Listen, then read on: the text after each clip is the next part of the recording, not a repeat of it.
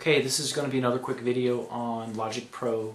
This is the Hyper Draw function. So let me show you how to do that real quick. What I did was I already just put a little snare pattern together. So it's just a snare that rolls.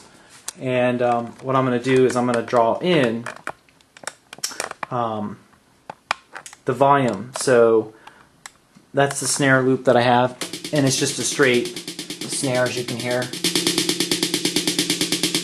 So what I want to do is I want to go ahead and draw in the volume for that. So what I'm going to do first is, this is the bar. Let's just say you created this drum track right here. And what you want to do is now control the volume for it. So all I'm going to do, it's real easy, double click.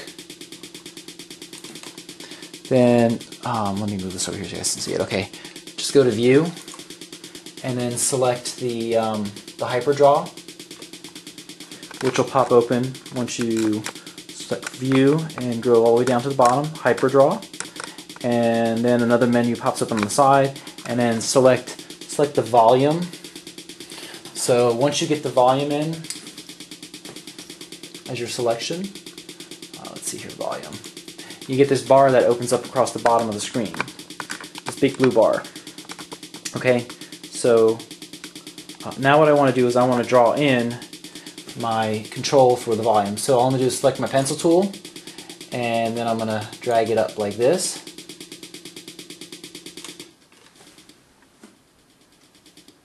So I just drew in the volume control right there. Now it doesn't sound the way I want it to sound, so I'm going to fix that. And you can drag these any way you want to fix.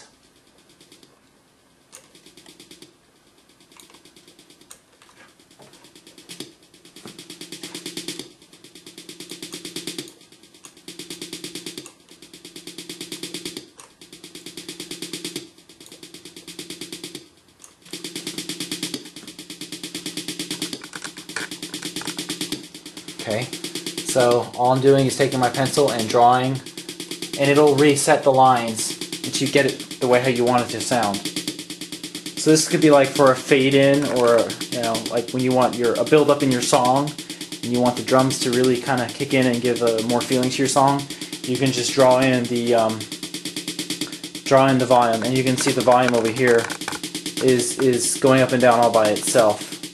It's looping, so it's kind of automated, you could say, for the most part. And you can do this with any kind of drum sound, any string sound, pretty much any sound that you're using, you can control using this Hyper Draw. So I hope you found that helpful. So thanks for watching my videos, and please subscribe.